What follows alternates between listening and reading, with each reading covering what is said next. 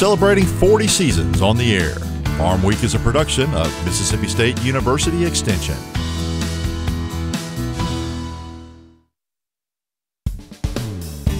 Today on Farm Week, one Mississippi farmer is growing a field of superfood. We're talking turmeric to find out what it is, how it's grown, and how incorporating it into your diet can make a big difference. Everyone knows about counting calories to stay healthy, but with everything you eat in a given day, it can get pretty overwhelming. We've got some tips to help make sure that new diet doesn't go bust. Has the lack of pretty flowers got you feeling the winter blues? Don't fret. We'll show you some plants that'll add some color even when the mercury keeps dropping. And how does your garden grow? Meet a master gardener whose years in the dirt has taught and inspired countless green thumbs. Farm Week starts right now.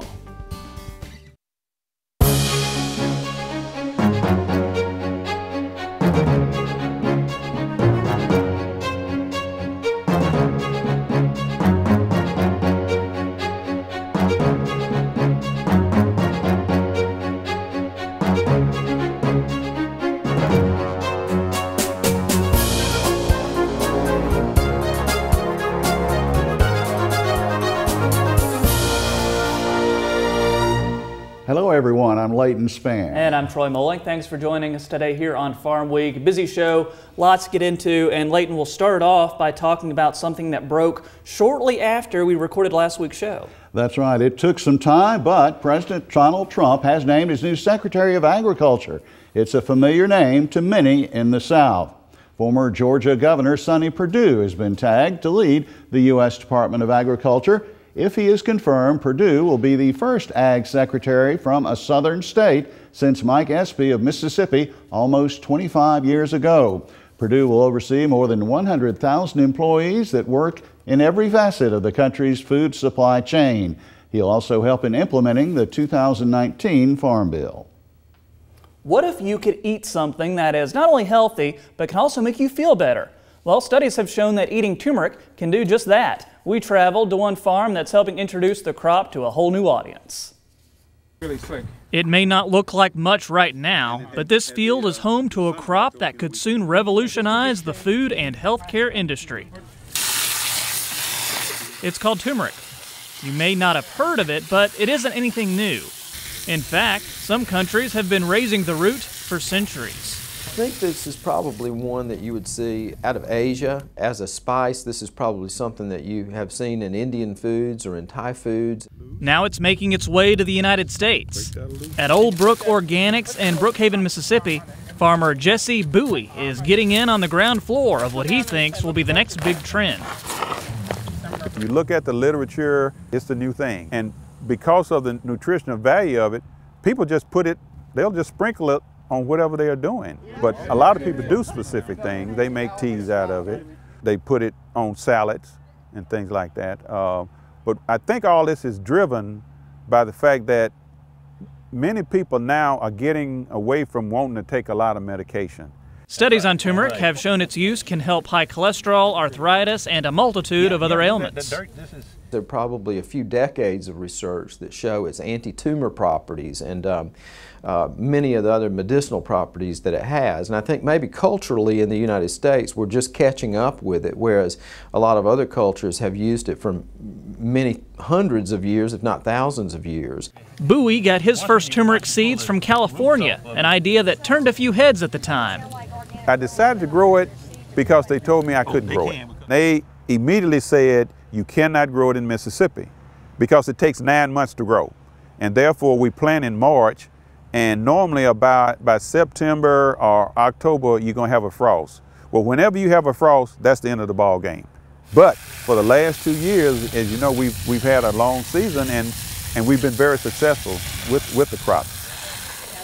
Now he's preparing for spring planting with the hope that 2017 will see the biggest turmeric boom yet. Going forward, what we're going to do, we have it in a high tunnel.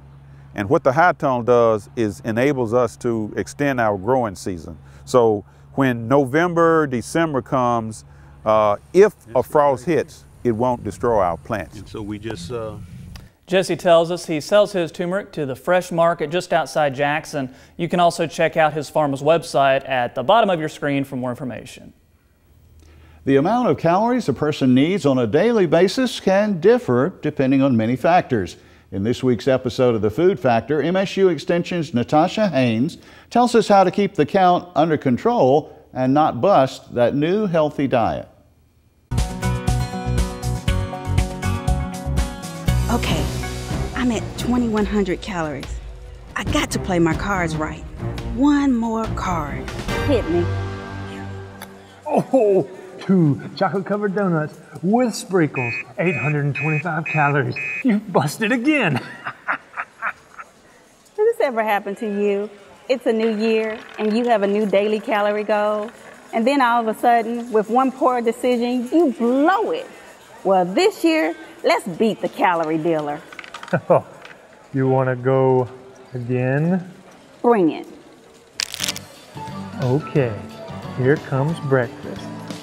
Sunrise apple apricot smoothie, 270 calories. Hit me.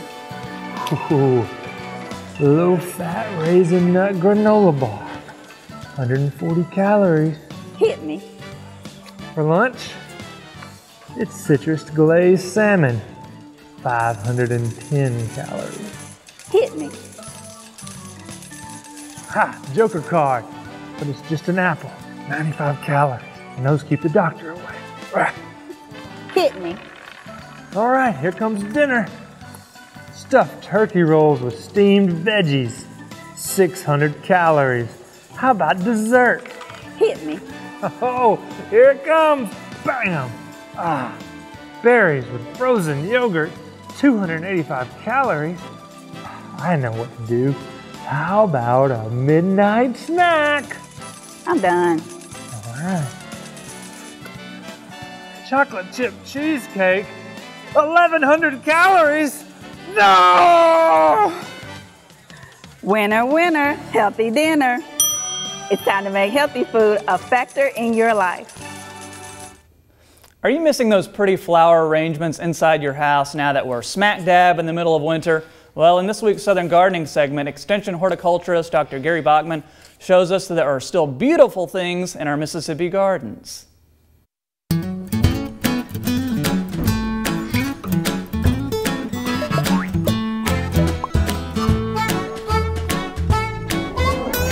Most home gardeners will cut summer flowers for indoor vases. But what do we do in the bleak winter months? Come on, let's go out and collect some beautiful things from our Mississippi winter garden.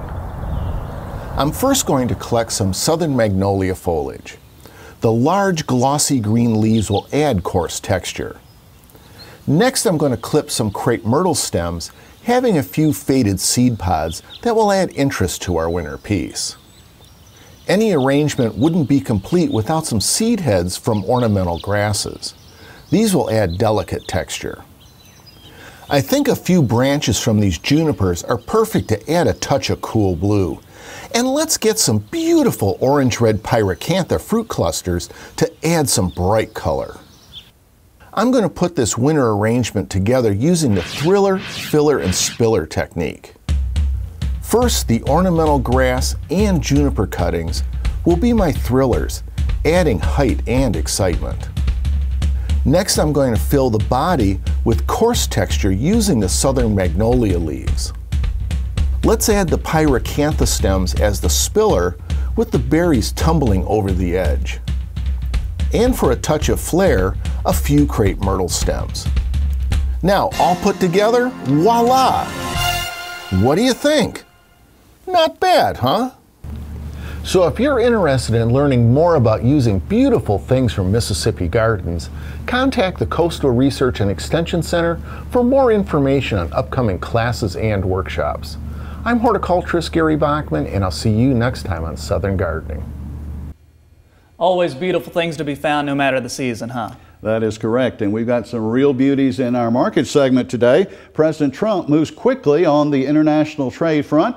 Also ahead in the markets, pork production ends 2016 with a bang. Cotton faces an acreage battle with soybeans, while timber has one bright spot starting the new year off. President Trump signed an executive order January 23rd withdrawing the United States from the Trans-Pacific Partnership. U.S. meat industry groups pushed hard to get Congress to pass TPP both before and after the November election without success. Farm Bureau also supported the deal and now wants some type of replacement to access the Asia-Pacific markets. On the other side, the National Farmers Union says it is pleased to see the end of TPP. Well, the National Pork Producers Council was also disappointed with the U.S. withdrawal from TPP. In the meantime, the hog market itself is now through its peak demand season at Christmas. It may now go sideways. I wonder if we trade sideways to maybe higher, because if you look further down the pipeline in hogs, while weights have gotten bigger up front, and that kind of shows a little bit of a backlog there. But further down the pipeline, you do see supply starting to soften a little bit. So there's reasons to be somewhat optimistic for hogs. I don't think we're going to see new lows in hogs, but we could spend some time trading this range that we just carved out. Tom Vilsack moves to the USDEC come February 1st. The former Agriculture Secretary in the Obama administration will be working to grow the global market for U.S. dairy products. His title at the U.S. Dairy Export Council is President and CEO. He will also serve as that organization's primary spokesperson. Well, we take a break for our trivia quiz this week. The term droops is a botanical classification, and our question is, we're asking which one of the following is classified under droops. Is the answer A, pecans, B, chestnuts, C, soybeans, or D, peanuts? We'll have that answer coming up for you here. We're going to pause for a short break, but still ahead, Leighton talks with Extension Professor James Henderson about why the timber market is surging.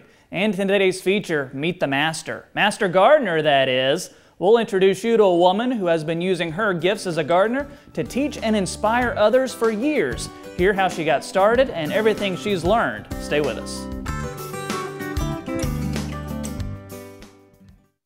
You know what, Daddy? I think these may be the best tomatoes we've ever grown. I think you're right. Hey, I bet we sell all of them before lunch. Man, look at that. Let me get 4 boxes. So, how was everything? Did you enjoy those stuffed tomatoes? It's delicious. Are these locally grown? Yep, I picked them up at the farmer's market this morning.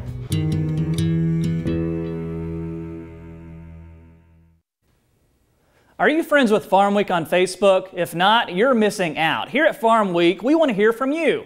Got a question about agriculture? Our experts can help. Have a picture you want to share? Well, we'd love to see it, and there's even a chance it could show up on a future episode. So like us today and join in on the conversation. Now, it's the time when we shine the light on the families, farmers, and leaders that make Mississippi State University Extension one of the nation's best. Here's your Extension Spotlight.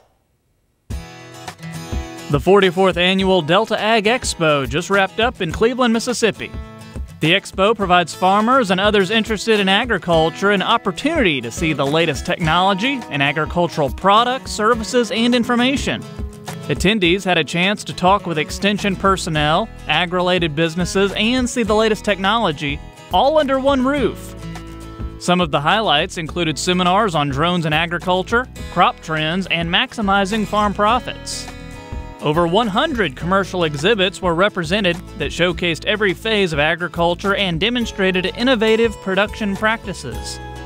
If you have an event to tell us about, let us know, and you may see it on our next Extension Spotlight.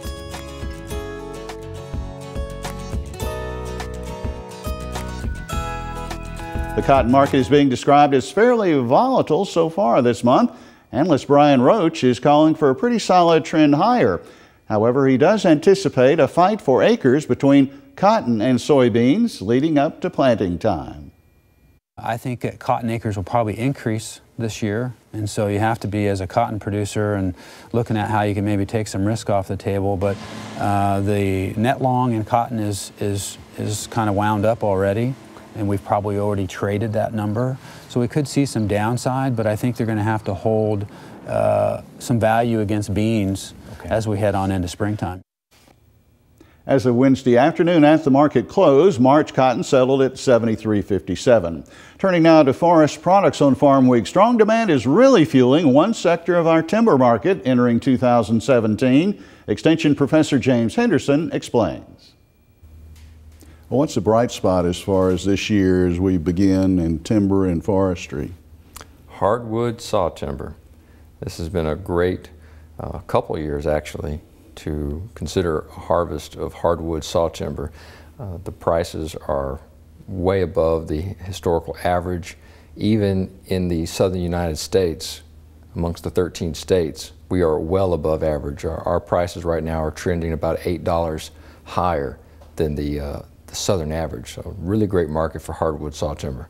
And you were telling me the needs of the oil and gas industry are part of the reason that's being driven higher.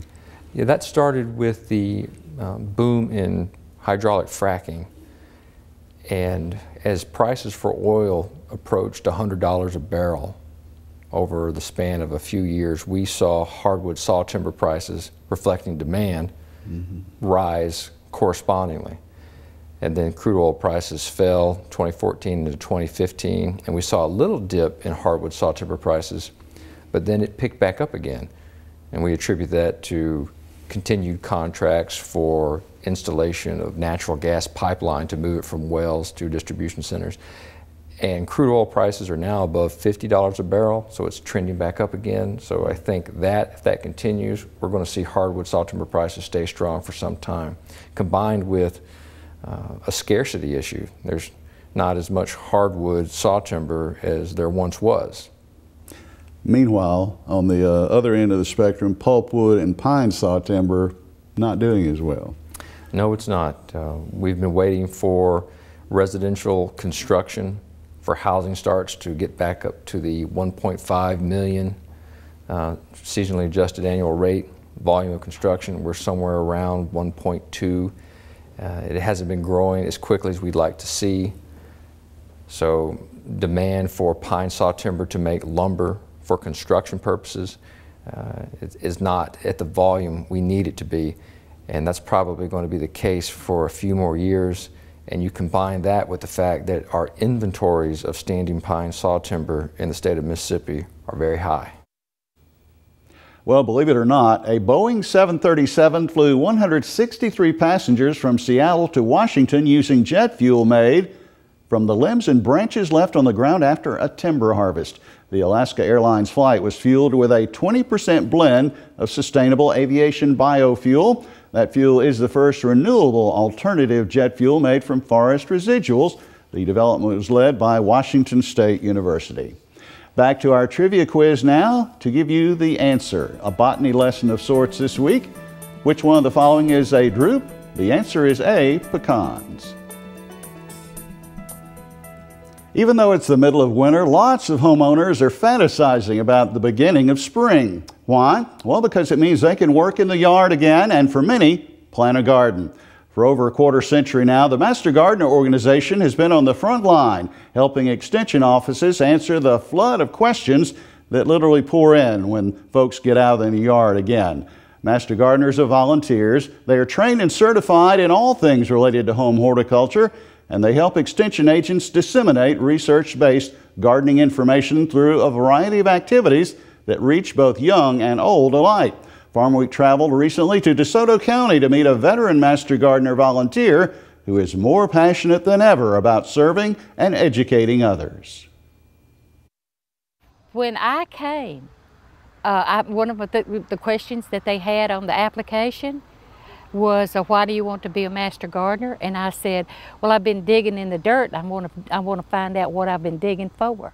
It was 15 years ago that Betty Pruitt signed up to become a Master Gardener volunteer in DeSoto County. Her only regret about that today is that she didn't do it sooner. Betty's mentor on this journey is Extension Service County Coordinator Joy Anderson. I would say that Betty's kind of unusual in that she's one of my success stories that when she started the program and I told her, you know, there's the educational component, she flat out told me, I'll never speak in front of a group of people. And now you can't shut her up. Master Gardener volunteers like Betty Pruitt are the right hand of county agents when it comes to questions about home gardens. They are highly trained and help county extension offices reach a much broader audience with research-proven horticulture information. Well, it allows me to do a whole lot more education in the county. One person, it's really hard. We're in one of the largest counties population-wide in the state. I think the last figure was 100. Growing, yeah, 167,000 people, and I'm one horticulture agent. And so in order for me to really make an impact, you have to have that volunteer base that's helping you get out in the community and doing horticulture programs so that people know how to take care of their home garden. And that frees me up to be able to do other things, like working with the commercial folks. We get to be able to see other people's gardens and be able to interact with some other people in the community, which is great. And then when we do our library lecture series and people come, you know, you'll start off on one topic, but then the question period comes and it just goes off on all the different things. So sometimes a 20-minute talk may end up an hour and the people are still asking questions. That makes you feel so good when you do that. It's really great. Across the parking lot from the DeSoto County Extension Office is a garden where Betty Pruitt and other Master Gardener volunteers in the county receive their first hands-on training in horticulture. It's known here as the Learning Garden. Not every county is able to have a teaching resource like this. This garden is also a certified monarch butterfly way station. They've planted a lot of butterfly weed. That's what this flower is over there that you saw the caterpillar on. Up in the butterfly garden area, up in the woods, you'll see some of the little the casings that the butterfly is going to emerge from. I was hoping maybe today that y'all would actually see one emerge, but they're a little sleepy or tired or whatever, so maybe not. As with 4-H, you learn by doing. It's much better when they can get out here and actually do what needs to be done and see it being done than just giving them a piece of paper and saying, you know, read this and do this. Right. So it works a whole lot better. In exchange for 40 hours of training, each Master Gardener volunteer like Betty Pruitt is certified and volunteer to return 40 hours of service to their communities within 1 year. I know that the first year I was scared to death. How in the world am I going to get 40 hours in? And I got 104 in that year. So, and it sort of climbs up and down, you know, but usually somewhere around 100 hours a year. One of Betty Pruitt's first volunteer projects after being certified was being involved in a plant camp for children. She still looks forward to that event each year. We do a plant camp every year we keep it at 30 so that we can corral them, because sometimes they'll start out sort of shy on a Monday. By Wednesday, it's like herding cats. You gotta sort of keep up with them. That's the fun time when you see those kids learning and their eyes are brightening up. This year we had a little boy that got to be a beekeeper. He put his suit on and got to do with the bees and things. I mean, those are, that's priceless. Yes. That's what makes a Master Gardener glad she's a Master Gardener. The volunteers are required to receive continuing education along the way. To remain certified in the program, Master Gardeners attend 12 hours of training and return 20 hours of volunteer service each year following their first one. For Betty, as you heard earlier, meeting the minimum has never been a problem. The opportunities to serve are many and also varied, and she enjoys every one of them. We have a Master Gardener hotline here that we man during the springtime. We've also, on Saturdays, we go to Farmers Market down there at Hernando. And it's called Ask the Master Gardener, where we give out pamphlets, but people bring us all sorts of stuff. And sometimes Joy will say, oh, could you go out to such and such house and check on this garden problem that they've got. And so we'll go do that. And once I've got them trained, if I get a call and I think it's the right kind of call, I'll call them and say, I need you to go and see this person about their problem. And I explain to them what's going on, and I make sure that they have the tools that they need to go out and do that home visit, whether it's publications or clippers to get samples so that we can send it off if they need to. Agents describe the Master Gardener Volunteer Program as a great way to gain horticulture expertise while meeting other avid gardeners and getting connected to the community. Volunteer Betty Pruitt doesn't see any downside, no matter your background, your age, or your education. Do you know, I don't think there's a person that wouldn't enjoy it once they got in. We've had people that were a little timid about coming into us, saying, oh, well, I don't know anything about horticulture, so I can't do this. If you like to go out and pull weeds, or look at flowers, or dig in the dirt, it doesn't matter. We've got doctors, we've got lawyers, we've got school teachers, we've got little old people like me that's never done anything, that once you get into the Master Gardening Program, if you care about horticulture at all, or if you don't even know about horticulture, if you just care about gardening and flowers, I'd say jump in with both feet. You won't regret it. It'll be the best time of your life. From Hernando, Mississippi, I'm Leighton Spann reporting. And Troy, thanks to you for your help on that story. And there are more than 1,000 Master Gardener volunteers in the state like Betty Pruitt right now, and they do an incredible job of increasing Extension's capacity to meet this increasing public demand for horticulture information. Yeah, and would you believe it, 62 counties in Mississippi that have Master Gardener programs. A lot of the volunteer service has been provided the last 25 years, and you can contact your local county extension office if you're interested in becoming a volunteer like Betty. All right, we thank you for joining us today for Farm Week. We'll see you next week.